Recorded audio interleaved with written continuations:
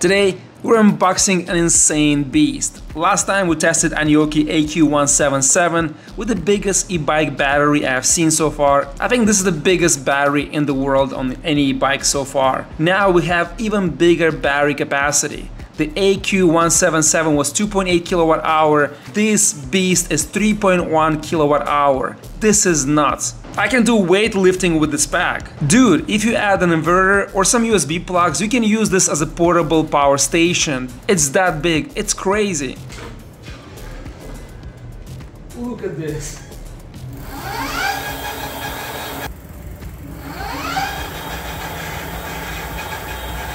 I really appreciate it when e-bike manufacturers are going nuts, and Aniioki is really pushing the limits here in the right direction. This is a super long-range e-bike delivery option. I have tested previous Aniioki AQ177 version, and this is something insanely big, heavy-duty, makes previous e-bike model look like a little toy. Just look at the battery sticking out, and this white color is looking good here. Makes this bike pop. The Pro Max is the top product in this brand line. This e-bike is distinctive with a wide body frame, front and rear suspension, motorcycle front type light. An e-bike for only the most daring riders hungry for that long excessive range. You can ride this for a week or even more without charging and without worrying about that. The A8 Pro Max keeps the same relative size, slightly wider body, and the frame is so much better built. Way much better welds compared to its predecessor. If you're looking closely, it's perfectly welded everywhere. I can't find or see imperfections anywhere underneath here. A new different design that looks so much better, and on top of that they added a stronger 1000 watt rear hub motor that outputs peak 1400 watts versus 750 that outputs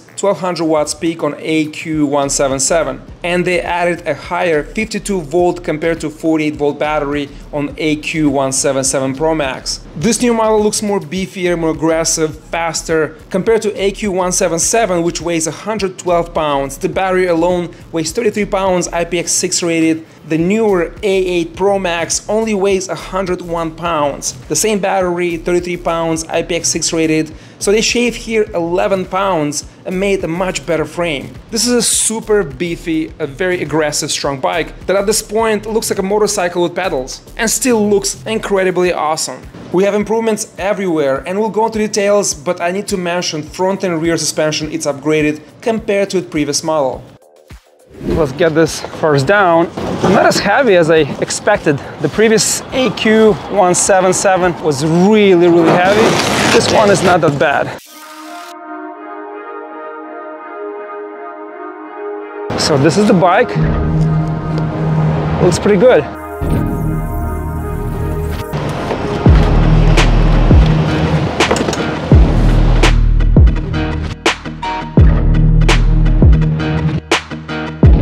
Guys, I want to tell you about this EV raffle run by one of the best non-profit groups fighting climate change, Chesapeake Climate Action Network Fund. All proceeds fund their amazing clean energy advocacy. Enter today for a chance to win a Rivian SUV or truck, or a Tesla Model X Plaid plus 10 years worth of free charging, or a Lucid Air Grand Touring with 500-mile battery. With only 4 weeks left, the raffle is currently way undersold, so the odds are in your favor. To enter, just visit www.evraffle.org. Tickets are just $200 for a great cause. So visit evraffle.org today. Let's take a closer look at the bike now. This frame is massive. Look how big it is. And this battery, this is the biggest battery I've tried so far. So the previous version was 48 volts, 60 amp hours. I think it was 2.8, 2.9 kilowatts. This is 52 volts and 60 amp hours. So this is 3.1 kilowatts. This is insane. Just look at this frame. Look how beefy this dual suspension in the back here is. And what I like here, it's so easy to replace it. Only have a screw here, a screw here. I assume there's threads in the back, so just take it out with the drill. Really fast, really easy. And you have here just stability.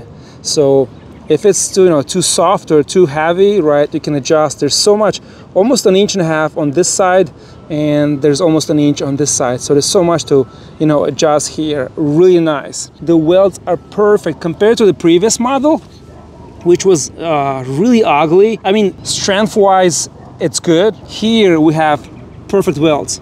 seamlessly and nicely painted. I believe this is a controller screwed in here, so once you remove that, it just drops down. But look at this, all the welds perfectly done. And what it's cool here, I think you can put a lock here, but I'm 6'3", and I can actually lift it higher or lower, and in this posture I can pedal comfortably.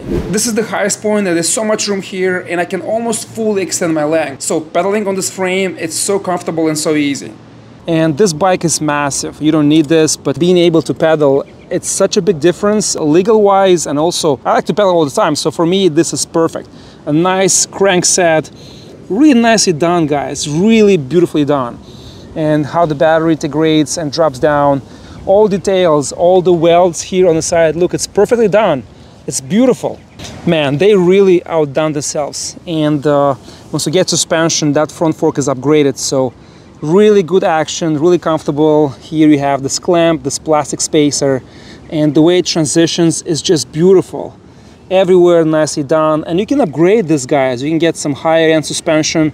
Also, you can get the Super 73, the $500, you know, from the website, the front fork, which will make this even better. Or you can get the Fox 40 and really make this, you know, bike amazingly, you know, high quality and high performance. The motor, guys, 48 volts, 1000 watts, and we'll test that and see how it performs. But there's room here to go 1500 watts, 2000 watts. Just swap the controller, keep the same battery, and this is a beast of a bike. I have this, you know, the seat, this cushion in the back, and I use this in case if I want to wrap a backpack or something. But you can get one of those baskets, medium size, longer size. You can get a child seat. You can put an extension and put 2 child seats. This rear rack is so nicely connected, big bolts. There's no weight limit here.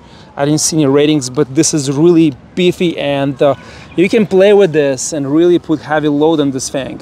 This frame, the way it looks, is just beefy, really powerful, really can take a lot of load, and really nicely done, guys. I love it. Look here, reinforcement. It's just like built like a motorcycle. This bike can take 50 miles an hour easily, if not faster. It's just beautifully done. This seat, this is the most comfortable e-bike seat I've tried so far. So when you put your weight, it's really soft. Let me show you here. Look how soft it is. And once you sit down, it creates like a, you know, like half of the sphere. It's so comfortable. So you have, you know, a lot of cushion here, really thick, and then the sides and the top, the front, the end, and the sides. It really gives you good comfort. Even if you're sitting for long or if you're pedaling, it's super comfortable. And you have here screws, so you can play with this. It's really well done, and it's really soft, and it's a lot of cushion here. From nothing, from very, you know, thin, it goes to very thick, and it's almost like 2.5 inches, 3 inches of cushion. And here in front, look how soft it is.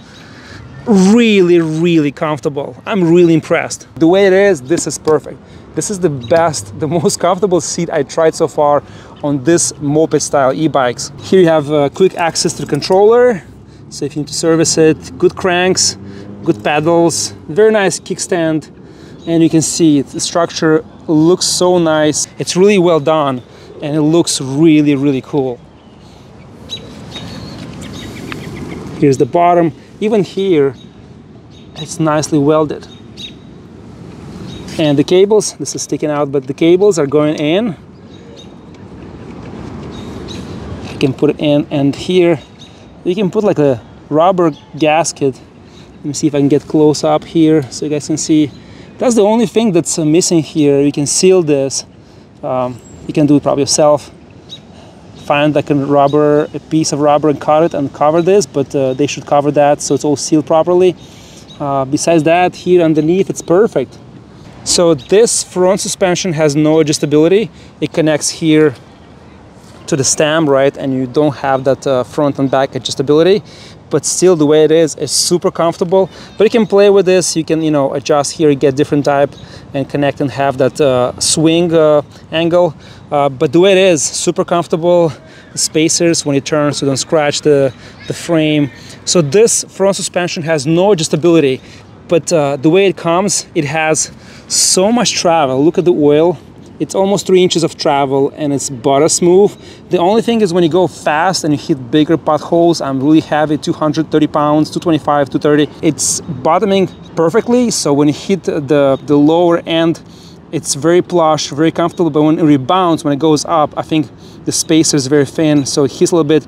It's a slight noise, but nothing too bad, nothing too, excessive. Plastic fenders, suspension for this price, for what you get, is very good. I can say amazingly good, but if you want to make it perfect, you can upgrade. For this price, there's room to spend a couple $100 more, sell this one and upgrade and make it perfect. I like the logo, the decals, really nicely. It's not, like they're stickers, but higher end stickers really look good. The charging port, well insulated here.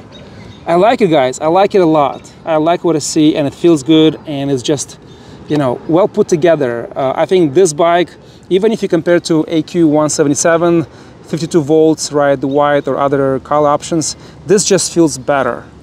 Even pedaling, when I saw pictures online on Amazon, and when they announced this model, it just looked like, okay, this is just like Super Century, just cruising, no pedaling. I was so wrong. This is so good for pedaling. It's thicker. Look, it's almost like, what, 4 inches tires, so you can feel the tires resistance and how heavy the bike is. It's not like, we can pedal when the battery is dead. You're not gonna do it. It's gonna be very hard and almost impossible to do. But when you get 20 miles an hour and you engage the pedals, you can feel, even without pedals, it has so much oomph, so much power. But here, when you start pedaling, you can feel like, it's comfortable, it's doable, and it's just so much joy to ride, guys. It's a really cool model. I like the geometry, really, really comfortable, and really good for long range rides. There's some close-ups here, how the construction is done. The screen will power on a second. The grips are really good quality, and they're narrower. So, grips, some people like it thicker or narrower, depends on your hand size, but the way it comes here, really good quality. I like the stickiness, and it's a little bit narrower, so it's very comfortable for my hand. We have hydraulic brakes, and we've seen these brakes on various scooters and e-bikes models, very good quality. The same console. My favorite Peak Design motorcycle mount, which I use for all my EVs. Check it out. This is the best mount for your phone in the world. CIS Shimano shifter, which can be upgraded. Not a big fan, but it does the work as it's supposed to do. And this is the part I really like and enjoy. This, part of the grip is so narrow. You have hardware to secure it, so you can adjust the way you like it. Follow this pattern. Really comfortable, and then the twist throttle. There's no dead zone.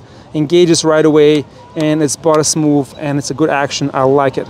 The motor, you can see there 48 volts, 1000 watts rating. Do a speed test and range test and see how much is the maximum output. Standard Shimano shifter and 7-speed cassette, nothing special, standard entry-level stuff. Cables hidden in the back, nicely routed, coming here from underneath from the frame.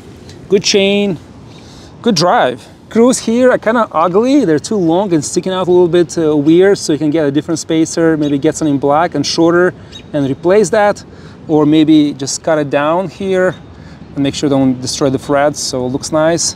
The same here, too long. Besides that, everything else looks really cool. Here, battery indicator.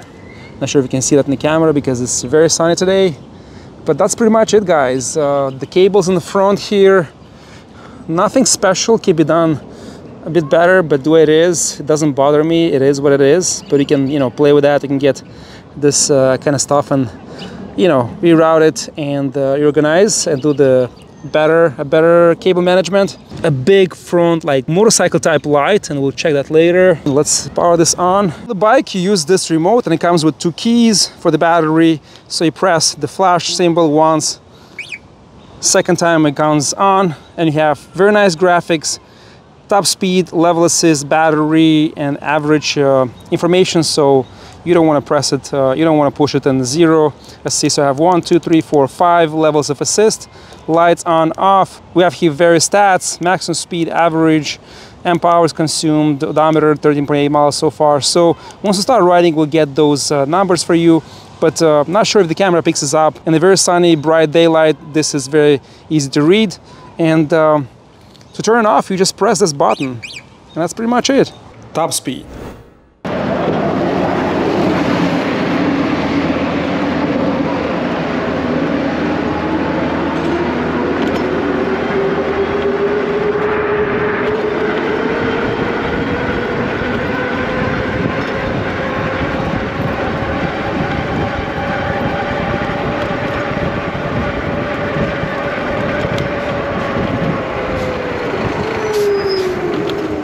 This is set up to have a very smooth acceleration and not really torquey from the start, but then when you hit 21, 22 miles an hour, it kind of shoots a little bit.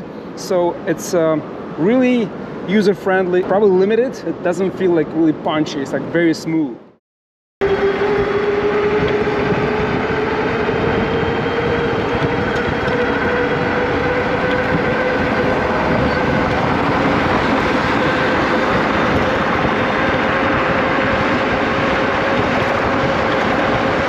Let's see now different levels of assist.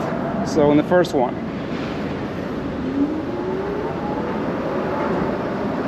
yeah, it's about 9-10 miles, I think. 10 miles. Let's go second one. That's second. Let's see third one.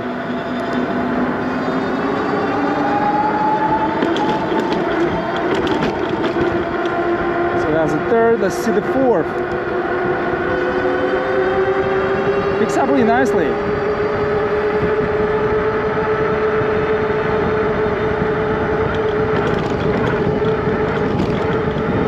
And the fifth you already seen.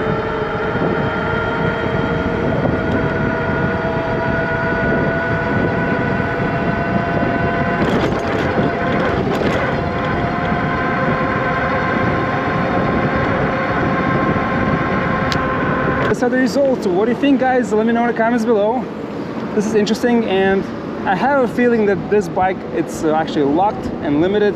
So I will be asking, I'll be sending an email today to the company, to the manufacturer, and see if there's any unlocking, because it's 1000 watts and peak power should be much higher.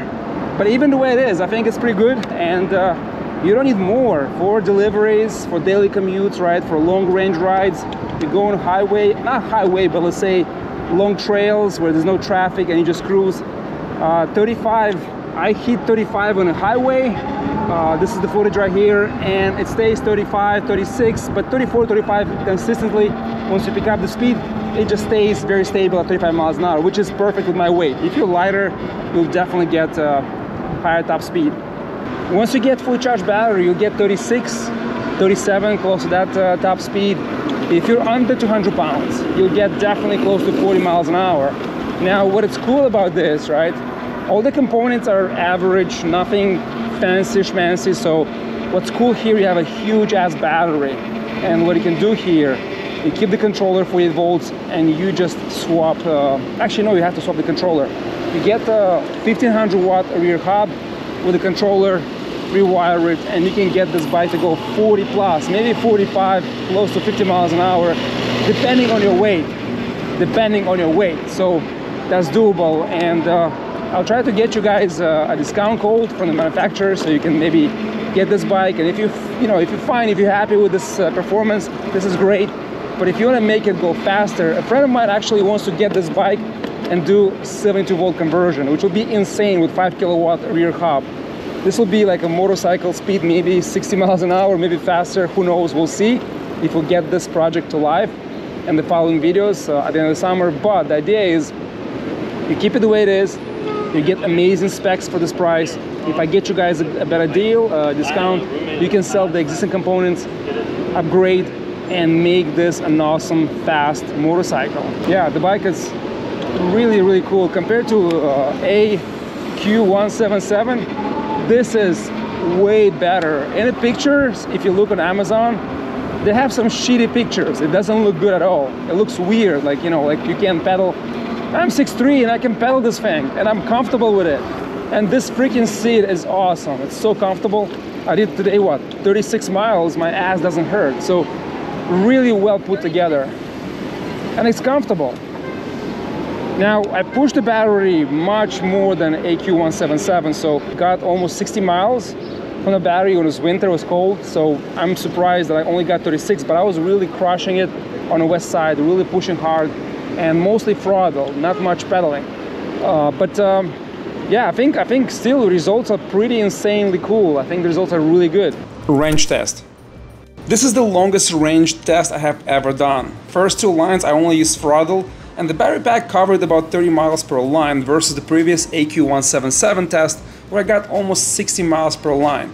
but with pedal assist. Here I was just on a highway, just throttle open to the max and just cruising. During this range test, I was all the time at the maximum 5th speed level. After the first 2 lines were gone, I started to pedal assist and speeds between 25 to 35 miles an hour. During the test, my weight was 225 to 230 pounds, and it took me over 6 hours and a half to deplete this battery. I was able to cover 102 miles in range. If I pedal assisted from the start, regular, riding without doing crazy stuff and pushing this bike to the max, I could probably cover 130 to 150 miles in range easily. And at third speed, going 20 miles an hour constantly, if you weigh 175 pounds, which is the average American adult male weight, you can get easily over 200 miles in range on this bike. So this is very important, I think.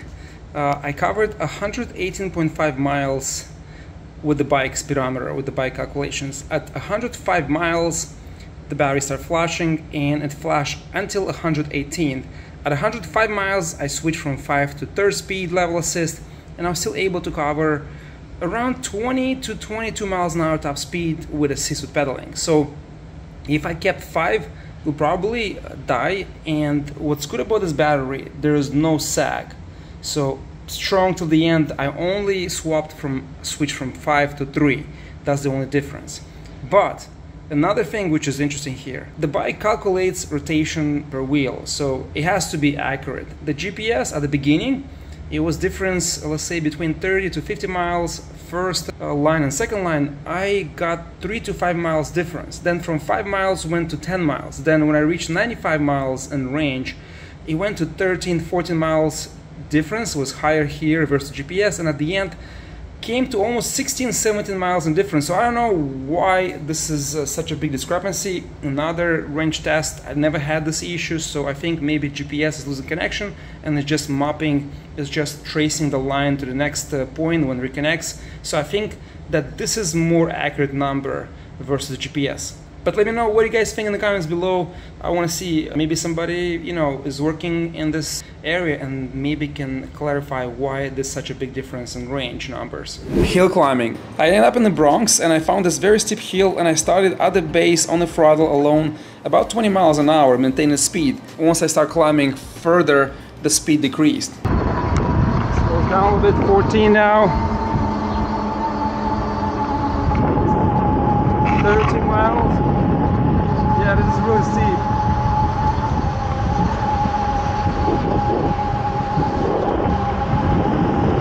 Yeah, 13 miles and it's going up. Red light. Yeah, 13 miles an hour. It's pretty good. Once I start pedaling again, the speed climbed back to 60 miles an hour, 18, and later 20 miles an hour. Lights. Oh, they're actually really bright, really wide spill and throws really far, and we can play with adjustments. You can see, actually the lights are really good. The only thing is, when you ride, it shakes a little bit, so I have to tighten up the bracket. And let's check the rear lights. Very bright, and we have active rear brake light, which is even brighter. And I'm actually very surprised. Now I'm pedaling on 0 assist, and it's actually doable. It's not that bad. So here's 0 assist, and I'm getting 13 miles an hour. And you can also shift. 13, 14, not bad. Yeah, let's try here.